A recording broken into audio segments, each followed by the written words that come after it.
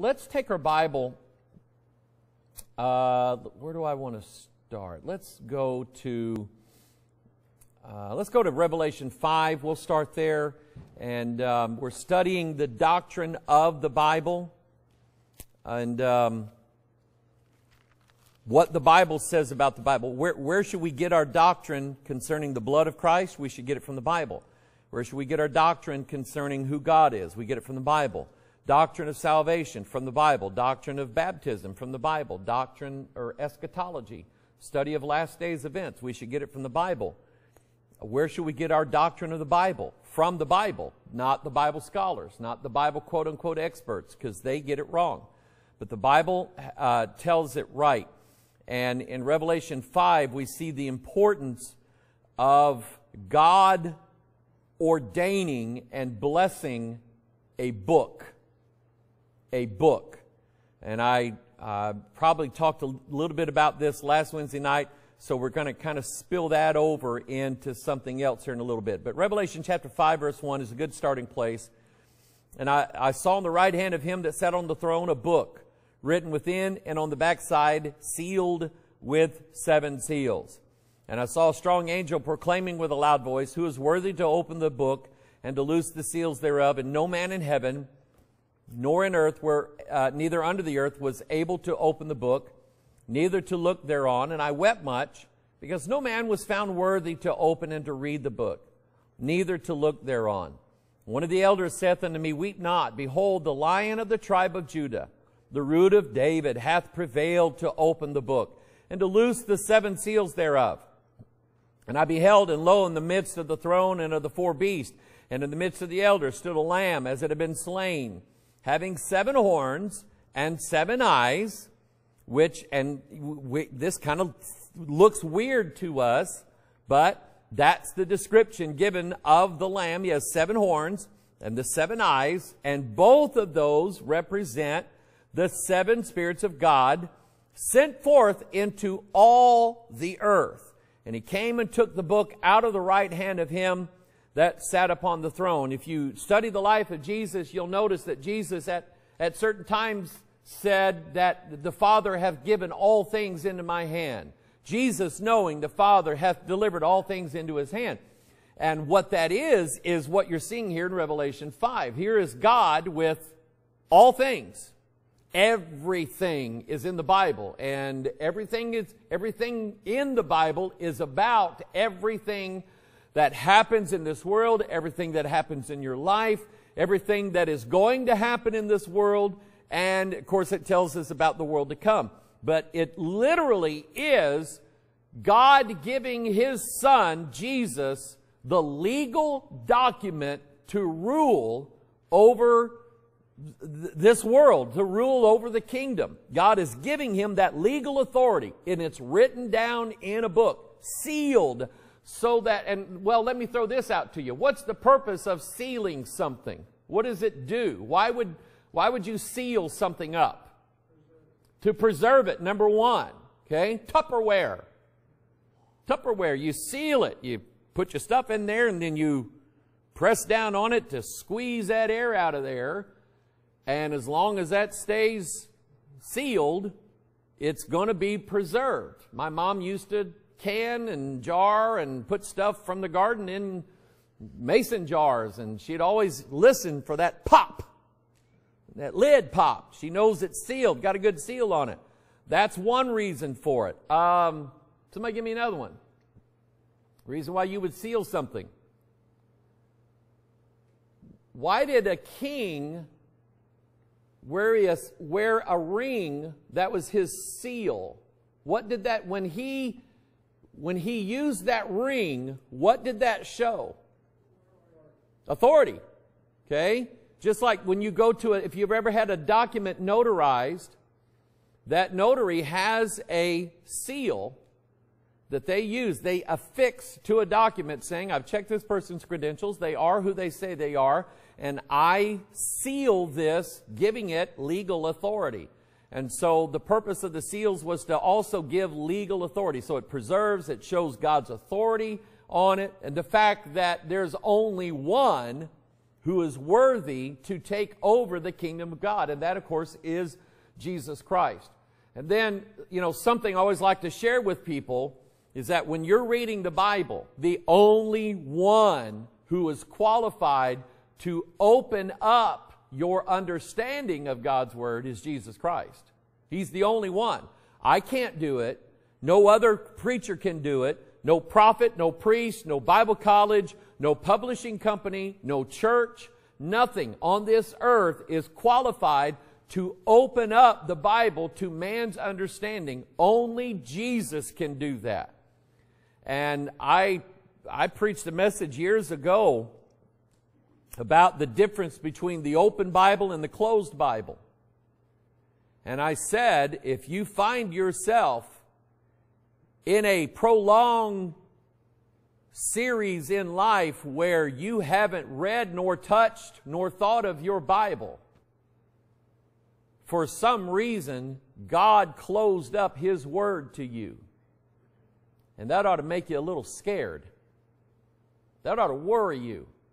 Why would God close His book to my understanding? Why would God do that? Well, God's obviously trying to, the fact that you thought about it, God's trying to get your attention, and I believe God would open it back up to you when you've made things right with God or whatever God's trying to deal with you about. But clearly Jesus said, I am He that openeth and no man shutteth, and He that shutteth and no man openeth. And I've mentioned this before, there's been countless people who have read the Bible throughout history that never believed a word of it. It's because God closed their mind. He closed the understanding of that word and the belief of that word, and they were shut up to it, so they didn't get anything out of it. So anyway, let's go to the Lord in prayer, and we'll ask God to bless the remainder of our study. Heavenly Father, we love You. We thank You, Lord, for giving us a beautiful day today. We thank You for that beautiful sunshine and a little bit nice warm weather You sent our way, and we appreciate it, Father, in the midst of this winter time. And Father, we pray, dear God, that You would open up, as You did the sun today, that You would open up the light of Your Word to us and to our hearts tonight. I thank You for these that are gathered here. Lord, I'm very thankful for these that have gathered here tonight. And I'm very thankful for these that have gathered with us online. I pray, dear God, that You would bless them. And Lord, help us to be an encouragement to one another. Let the words that are said tonight and spoken from Your Word be an encouragement to all of us. Father, reinstate it in our hearts and in our minds that we believe the right faith. We have the right religion. We are holding on to the right book. We're on the right side of things, Father. Just reinstate that in our hearts tonight, lest anybody have some doubt or maybe somebody struggling with the Bible. I've done it, Father, and I pray, dear God, that You would just bless somebody tonight and just fill our hearts and our minds once again with the joyful, incredible things that come out of Your Word tonight. Just bless us tonight as we study. We pray in Jesus' name. And all of God's people said, amen. Now, let me read these very quickly. Job 10:19-23. Oh, that my words were now written. Oh, that they were printed in a book. He got his wish. Got his wish. Amen. Job was the first book written. Job lived about the same time Abraham did. Isaiah 30. Now go write it before them in a table and note it in a book, that it may be for the time to come forever and ever. And again, God is establishing the idea that I'm going to write it down. I'm going to make sure it's written down. And then when it's written down, I'm going to make sure that it lasts forever. Not ever. Don't worry. God says to us, don't worry. I will never let corruption come to My Word. I'll never let that happen. Jeremiah 30 verse 2, thus speaketh the Lord God of Israel, saying, write thee all the words that I have spoken unto thee in a book. If God told those guys anything, He told them to write it down. Ezra. I like Ezra. If you've ever studied the life of Ezra. What was Ezra's occupation? Was he a cattle farmer? Was he a dairy farmer? Was he a pea patch picker? What was he? He was a ready, this Ezra went up from Babylon, and he was a ready scribe in the law of Moses, which the Lord God of Israel had given. And the king granted him all his requests according to the hand of the Lord his God upon him. And understand the history, the context behind who Ezra is and why God raised him up at this time. Ezra is a man who lives in Babylon. He's a Jewish man, but he finds himself in Babylon.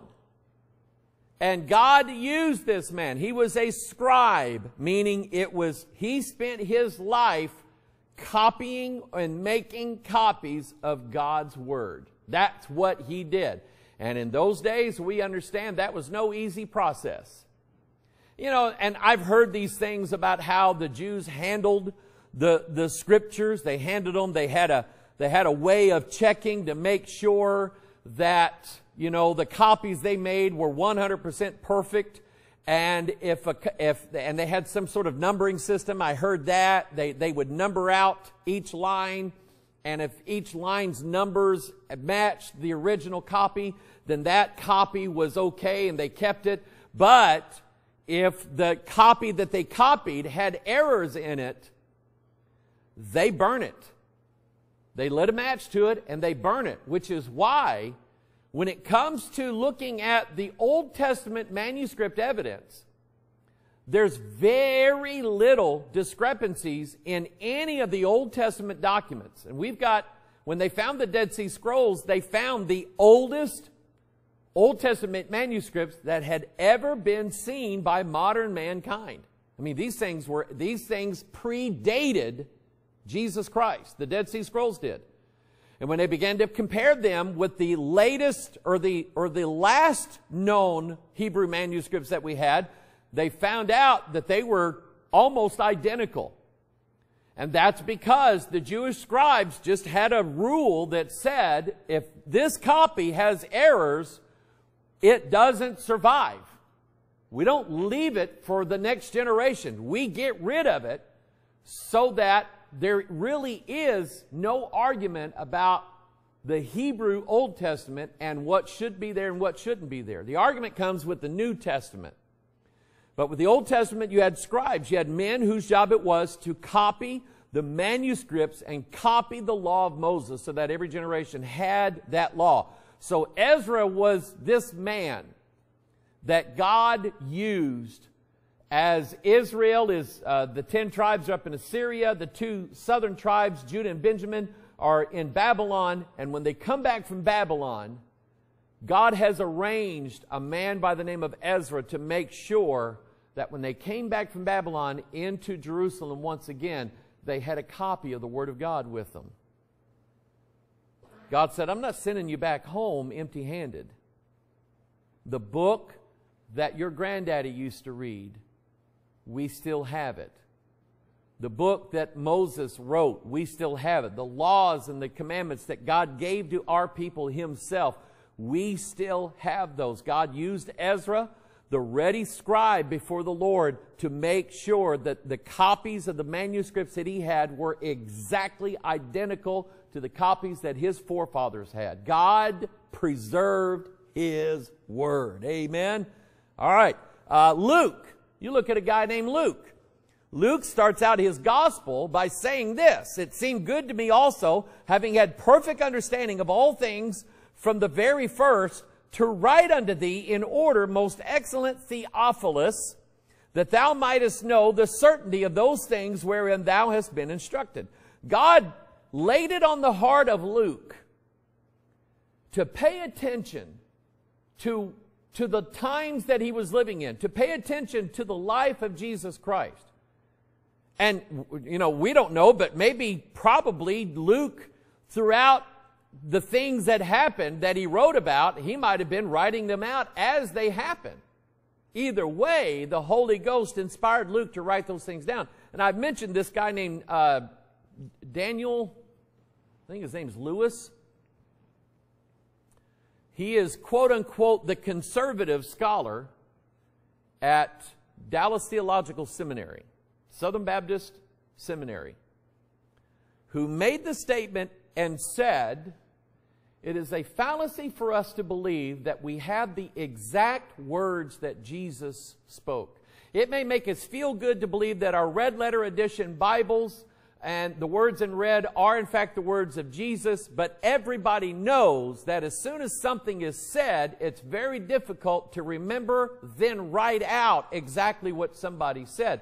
So this guy's idea was, I don't care how many times you read the Bible, and I don't care how many verses you memorize, and I don't care how many words are in red. They're probably not exactly what Jesus said. He's a liar. He's a liar. He didn't get this idea from the Bible anywhere. He did not read anywhere in the Scriptures where the Scriptures shall be wrong. He never read that. This is something he was either taught and believed, or he invented it himself, and he teaches it to all his students, which is what happened to me. There's a comic put out by Chick Publications that I read when I was a teenager. It's called Sabotage. Have you read that one? It's about the Bible. It's one of these, Jack Chick made these full-size comic books, and the one called Sabotage was about a young man who goes to Bible college believing that the Bible is God's Word. And while he's in Bible college, he hears his professor telling him that there are mistakes in the transmission of the text, and that we don't really have all the words that Jesus said, and on and on and on. And it messed his mind up. And I read that as a teenager going, that'll never happen to me. That is exactly what happened to me.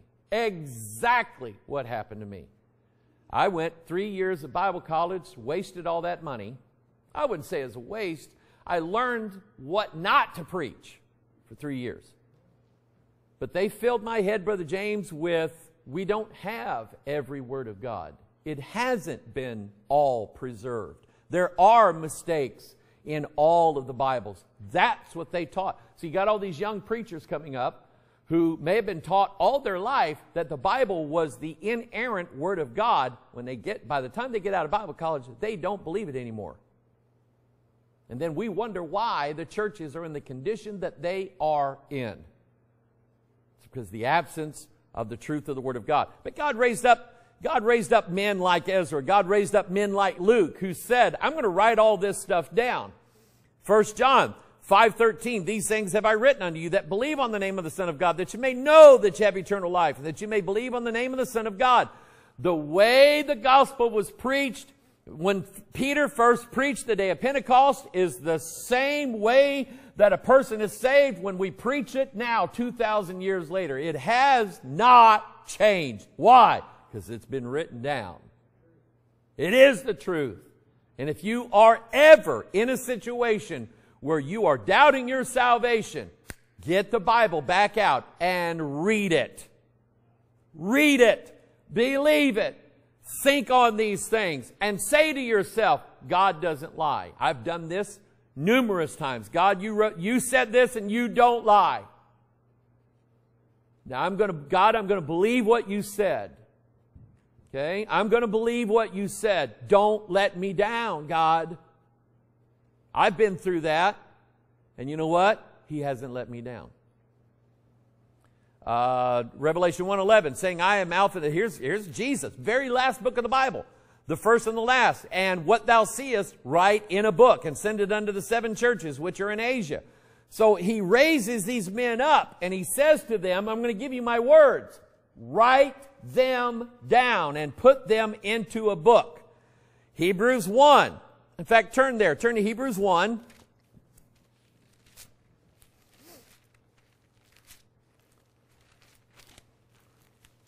The Bible says, God, who at sundry times and in divers manners spake in time past unto the fathers by the prophets. And we know that there were times when God physically spoke to these men. God spoke physically to Moses. He spoke to various of the prophets. He spoke in a voice to them. They heard that voice. They wrote that down. He spake in time past unto the fathers by the prophets. Hath in these last days spoken unto us by his Son, whom he hath appointed heir of all things, by whom also he made the worlds. So we recognize the Old Testament was the Word of God given to the various prophets throughout the Old Testament times. And now we recognize that the New Testament hath in these last times spoken to us through his Son, Jesus Christ. And how many books did Jesus write? None of them. Jesus didn't write any of them. But what he spoke, the men that followed him were sure to write those words down. And so the words don't belong to Luke. They're not John's words. They're not Paul's words. They are the words of Jesus Christ. He owns them. He originated them. And He gave them. Now, I'm going to give you 3 very important doctrines concerning your Bible. And I would encourage you to take notes on this. Everybody watching online, maybe if you have a place in your Bible where you have an empty page, I want to encourage you to make some notes here. Because the people that you know that are struggling with this Bible issue, is the King James right? Should I read only the King James? I mentioned to you the other day, Pastor Kelly has asked me to come down on a Sunday. And I'm going to give him a Sunday because he says he wants me to come down and do my thing on the Bible. He wants me to promote the King James. And he mentioned to me, he said, there's a young man down there that one of our guys works with. And he said, he's a young Free Will Baptist pastor. And I'm going, that sounds familiar. And he said, they get along great and they talk all the time about how they love the Lord, this and that and the other. But when he said, the guy in my church brought up the King James issue, that young pastor said, well, I'm not sure that I go that far. I don't believe a translation can be inspired. Okay? I know that thought because I used to think that. That's what I was told to think, and that's what I thought. That's what I believed at one point. So I'm going, I've been there. I know what this guy thinks. I know how he thinks. So he wants me to come down and give the proofs that this Bible is right. So what I'm going to do is I'm going to lay out 3 very clear doctrines on the Bible and why we believe that one of them, at least one of them, is absolutely without error and is right now the inspired Word of God. Why I believe that. Okay? So, first of all, number 1, inspiration of the original manuscripts. Write that down. That's heading number 1, inspiration of the original manuscripts. Here's what that means. It means that when Moses sat and he wrote out the law that God gave him, the words that God gave him, the blessing, the cursings that God gave him, that as Moses wrote those out and they were finished, that physical object, that book, that scroll, was the absolute, inerrant, infallible Word of God. Does that make sense to everybody? As Moses writing it out in Hebrew, every word that he put on those pages, front, back, give me another scroll. I've got more. God's going to write it down. Jeremiah, when he wrote that, when he had the guy write out the Word of God and the king Jehoiakim cut it with a penknife and threw it into the fire, Jeremiah said, you shouldn't have done that because now I'm going to write them again. I'm going to add more to it and you're not going to like it. So that's what he did. But those words on those original manuscripts were the inspired Word of God. Every word of them. And here's why I keep saying that. The guys that translated the NIV back in the early 70s, they wrote sort of a little treatise on what they believed about the Bible. One of the guys called the Bible, how did he put it? What is it when you ladies, you have a piece of cloth and you knit something into that cloth like a design on the front of it? Embroidery, okay? If you look at the front of the embroidery, it's a beautiful picture of something. What does the back look like? A mess. This guy who helped translate the NIV said the Bible is not what we think it is. It is the back side of the embroidery. Tangled. Messed up. It is the thoughts of God, but not necessarily the words of God. So, kudos to the Free Will Baptist denomination 40, 50 years ago, when this issue started springing forth, the denomination had a meeting and they said, we need to kind of get specific here with our statement of faith on what we believe the Bible is. So they wrote it out. They said, we believe in the plenary verbal inspiration of the Scriptures. Plenary meaning that it's complete. Everything from Genesis to Revelation, all of those words in there are the Word of God. And number two, the verbal inspiration. God didn't just inspire the thoughts to the men and they wrote them down as best they could. He gave them the exact words to write down. And there's a difference. There's a difference between what the law says and how someone might interpret what the law says. Okay? So which are you going to get in trouble for? What the law says. Okay? So that's why it's important that we understand that God didn't just transmit generic thoughts to these men and they wrote them down in the words that they wanted to write them down in. It's important that we believe that the beast really did have 7 heads and 10 horns. And that Jerusalem above has streets made with the purest gold. Those are not just the thoughts of God, those are the words of God. And every word that God sent down to these men that they wrote down on those originals was absolutely without any error the Word of God. 2 Timothy 3:16, all Scripture is given by inspiration of God and is profitable for doctrine, for reproof, for correction, for instruction in righteousness. The Greek word there is theopneustos. That means God breathed. That's the same way of saying inspiration of God. Inspiration, we have the word inspire, which has the word like breath in it. Spira. Okay? So it's the same word. All Scripture is given by the breath of God or the inspiration of God. All Scripture. Meaning every single word that those guys wrote down was the exact words that God wanted them to write down. Now, what's interesting to me is God was able to use the difference between when you read Matthew and you read John, you can see that there's a difference in style. Every writer has a style that they write in. Every artist has a style that they sketch or paint in. Every musician has a style that they play in. The notes are there on the paper, but each musician interprets them a little bit differently. And what's fascinating to me is that Jesus was in each one of these men,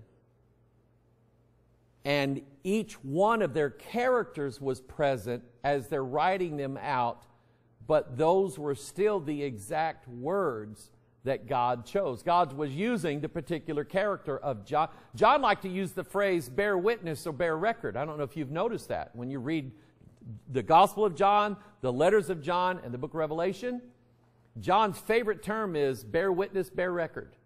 He uses that several times. You don't see it too many other places in the Bible, but it's uniquely John.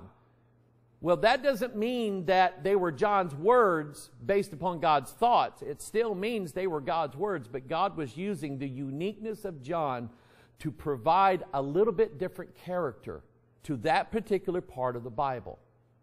Okay, does that make sense to everybody? Just like He uses different of us preachers. We all have our own different styles. We all have the different stupid jokes we tell. We all stutter at different points or whatever, but God still uses us all. 2 Peter 1:21. Turn there. And you can write the verse references down in your notes. 2 Peter 1:21. For the prophecy came not in old time by the will of man, but holy men of God spake as they were moved by the Holy Ghost. Holy men of God. So we assume that it was about 40 of those men that God assigned the role of writing down the very words that God gave them. Holy men of God spake as they were moved by the Holy Ghost. Turn to Jeremiah chapter 1, and we'll see the method of transmission. We'll see sort of how God delivered these words down. Jeremiah chapter 1, verse 7. But the Lord said unto me, Say not, I am a child, for thou shalt go to all that I shall send thee, and whatsoever I command thee, thou shalt speak. Be not afraid of their faces, for I am with thee to deliver thee, saith the Lord. Then the Lord put forth his hand, and touched my mouth, and the Lord said unto me, Behold, I have put my words in thy mouth. Not my thoughts, not my fog, not my feelings. I've put my words in thy mouth. So what was Jeremiah then obligated to do? Take those exact words and both speak them and write them down. Okay? And that's what we believe he did. So again, if I say I believe in the plenary verbal inspiration of every word of God in those original manuscripts, I'm giving you the scriptures why I believe that. Because as we move forward, I'm going to say, I believe that inspiration extends beyond the original manuscripts, number one. And number two, I'm going to say, I believe that inspiration and preservation is still intact this day. In other words, I don't just believe that the originals were inspired Word of God. I don't limit it to just those original documents. It is extended beyond that, and I have Scripture to prove it. In my mind, it proves it. Okay? So, again, we're getting our doctrine of the Bible from the Bible and not from the seminary. Ezekiel 2, turn there. This is interesting because now God's going to do it a different way. He takes Ezekiel. If you remember Ezekiel 1, he sees the God's four-wheel drive chariot coming down from heaven. He sees one like unto the Son of Man sitting on that, the appearance of the bow and the cloud of the day of rain. This is the appearance of the likeness of the glory of the Lord. So at Ezekiel chapter 2, verse 7, God said to Ezekiel, And thou shalt speak my words unto them. Not my thoughts. My words unto them, whether they will hear or whether they will forbear, for they are most rebellious. Are we supposed to try to give people the Word of God even though we think they're probably not going to listen to it? Yeah? What is it going to hurt? I mean, they may try to swing at you. They may shoot you. But just because you think in your mind, well, they're not going to listen to me, that does not excuse any of us from trying to give them the Word of God. Give them the Word of God. Whether they accept it or reject it is up to them. But God said, Thou shalt speak my words unto them in verse 7. So look in verse 9, same chapter. And when I looked, behold, an hand was sent unto me, and lo, a roll of a book was therein. And he spread it before me, and it was written within and without. That is the exact same description as the book that was in God's right hand in Revelation 5. It was in God's right hand. It was written within on one side, and it was written without on the back side. The meaning of that, I think, is obvious. It's complete. There are no more words to be added to it. I'm not going to give you half of a book for you to fill in what you want on the back side of it. The book that I give you is complete. And this is the total of all of the words that I have.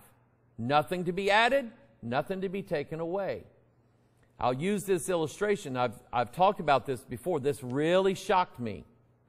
A guy was on this TBN program, called it Supernatural, and he said that Jesus took him up into heaven, and he was in heaven's library, and he was surrounded by all of these books up in heaven's library, and he was fascinated. And Jesus explains to him these are all the things that I've said and done that couldn't be put into the 4 Gospels. So the guy's just, oh, this is outstanding. Jesus said, when I send you back down to earth, I'll let you take any 2 books that you want and take them back down with you. So the guy's just beside himself. And he looks around and he sees one particular book and he grabs it, and Jesus said, accept that one. Why can't I take this one? Well, they're not ready for it yet. And on the spine of the book was John 22. There's only 21 chapters in the book of John. And the John 21 is the last of the gospel chapters. So what would John 22 represent? Another gospel. An addition to what we've had now for 2,000 years. So he puts it back on the shelf. Jesus says, I can't let you take that one now. They're not ready for that yet. But I'll tell you what, I'll make a deal with you. One of these days I'm going to call you back up. And when I do, you'll know then that the world is ready to receive what's written in John 22. And then I'll let you bring that book back down to the earth and give it to my disciples. And everybody in the audience was going, oh, wow, amen. Woo, boy, we can't wait for that. That is a setup. It's setting those people up for an angel to come from heaven with another gospel. Because it's going to happen. Paul didn't just pull that idea. If they'll read an angel from heaven bringing it, he didn't just pull that out of thin air. That's what's going. It already happened with Joseph Smith, and it's going to happen again. So the words that are in your Bible are complete. Understand that. Nothing to be added, nothing to be taken away from. But you see what it reflects to me, Brother George? It reflects the attitude of modern churchianity that just isn't satisfied with what the Bible has to say. It doesn't give them any fulfillment. They want more than what's in this book. And I say, I'm not anywhere near done getting stuff out of this book. Amen? So, but that's why it was written on both sides. So, Ezekiel 2, verse 9 and 10 again. In verse 10, he spread it before me, and it was written within and without, and there was written therein lamentations and mourning and woe. So in Ezekiel 3, verse 1, moreover, he said unto me, Son of man, eat thou that thou findest. Eat this roll, and go speak unto the house of Israel. So I opened my mouth, and he caused me to eat that roll. In verse 4, and he said unto me, Son of man, go get thee unto the house of Israel, and speak with my words unto them. There's several things that are meant by this, but one of them is, this is the transmission method. God, in the form of Ezekiel eating this roll, by the way, what did it taste like? Honey. Just like the manna tasted like in the wilderness. Just like David said, thy words are sweeter than honey. So he eats it, and it tastes like honey, and it's in his belly. The belly, the bosom, is like where your soul is, the seat of your emotions, the seat of your being. It was in him. And the idea is preachers can't preach it if it ain't in them first. I can't give you what I don't have given to me. I can't do it. So it's my role to study, to learn more. And once I've studied, start it over again. Study it some more, because there's more there. But that was the method of transmission. And it's the very words of God that Ezekiel was then to transmit to mankind. Exodus 17:14. And the Lord said unto Moses, write this for a memorial in a book, and rehearse it in the ears of Joshua. Exodus 34:27, the Lord said unto Moses, write thou these words, for after the tenor of these words have I made a covenant with thee and with Israel. Isaiah 8:1, moreover the Lord said unto me, take thee a great roll, and write in it with a man's pen concerning Maher-shalal-Hashbaz. You ought to name one of your grandchildren that. That would be an awesome name to name somebody. It's my son Maher-shalal-Hashbaz. Isaiah 30 verse 8, now go write it before them in a table and note it in a book. Write it down. The inspired words were written. Once they were transmitted to these men and they spoke them, they then wrote them down. Jeremiah 30 verse 2, write thee all the words that I have spoken unto thee in a book. Chapter 36 verse 2, take thee a roll of a book and write therein all the words that I have spoken unto thee against Israel. Jeremiah 36:28, take thee again another roll and write in it all the former words that were in the first roll, which Jehoiakim, the king of Judah, hath burned. And here what you have in Jeremiah 36 is God sending His words, them being written down. The devil doesn't like it, so he destroys that copy of it, and God says, that's not going to stop me. Write them again, Jeremiah. Because even though Jeremiah may have forgotten the words, God didn't. He knew exactly what he said. Jeremiah, write them down again. By the way, add some more to it. So that's exactly what he did. And I submit to you that every offense that Satan takes at God's word to try to destroy it, God always just sends another one in its place. You can't stop the Word of God. Amen. 1 Corinthians 14:37, if any man think himself to be a prophet or spiritual, let him acknowledge that the things that I write unto you are the commandments of the Lord. Look at that verse. A lady sent me, bless her heart, she sent me some books that her and some other people worked on. These are people that have come out of what's called the New Apostolic Reformation. You hear me talk about the Bethel Church in Redding, California. They're the anti-Bethel. And I'm telling you, they are the anti-Bethel. Okay? Number one, there's probably 1,000 more of them than there are here. Number two, they don't follow the words of this book. The words of this book are too restrictive to them. So they don't follow it. So I wrote the lady back and I said, thank you for sending these to me. I'm going to go through them and I might interview her about what's in the books. But they're going to expose these false doctrines that are in these churches. And because these people say, well, I'm a prophet, God has called me with the office of a prophet. That means that what I say is the Word of God. And I was introduced to this idea, Brother George. A guy asked me, do you have a house prophet in your church? Yeah, his name's King James. No. You need somebody in that church who will hear from God and then speak what God tells him to speak in that church. That's a two-headed church. And really, the pastor would not have any authority in that church because it would be the house prophet. In this case, this guy had a house prophetess. It was a woman, Melissa. Jezebel woman who, whatever she dreamed, that was the Word of God. Okay? And it was contrary to what was in the book. So read that again. If any man think himself to be a prophet or spiritual, let him acknowledge that the things that I write unto you are the commandments of the Lord. You understand that? If you think that you heard from God, you better check the Bible first. Okay? Galatians 1:20, now the things which I write unto you, behold before God, I lie not. Again, Revelation 1:11, what thou seest, write in a book and send it unto the 7 churches. So there's a famous wood carving of God doing that with Ezekiel. He had the words on the scroll. He gave it to Ezekiel. Ezekiel then took it and ate it up. John did the same thing.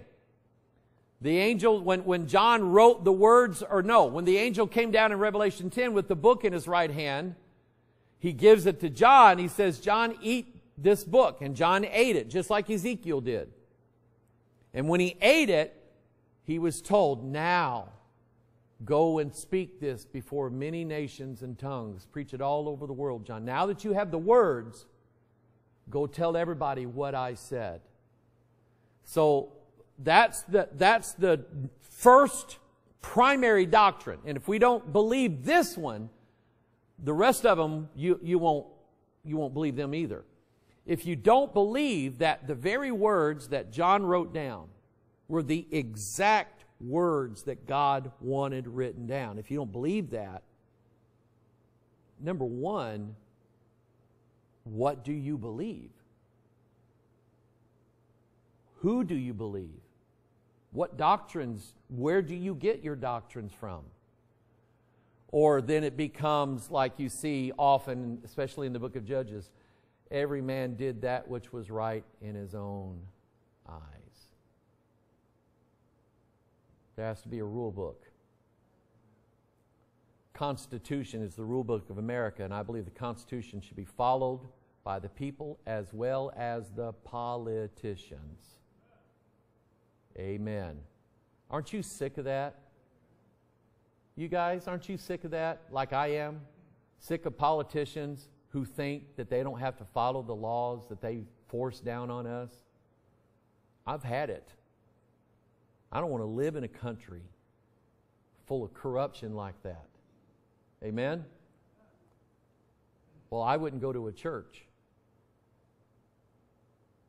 where the pastor thought that he was above the Word of God. I wouldn't do it. But that's how I used to think. My wife will tell you that. All right? So that's rule number one. The inspiration of every word that those men wrote down. They were the perfect Word of God. So then next week, take a look up on the screen. That's what some of the manuscripts that we found looked like. Okay? What is it? A Bible that's falling apart belongs to a Christian that isn't. Amen? Okay? They were falling apart because they were used and read and used and read and so on and so on. So, how then did God preserve that? That's what we'll look at next Wednesday.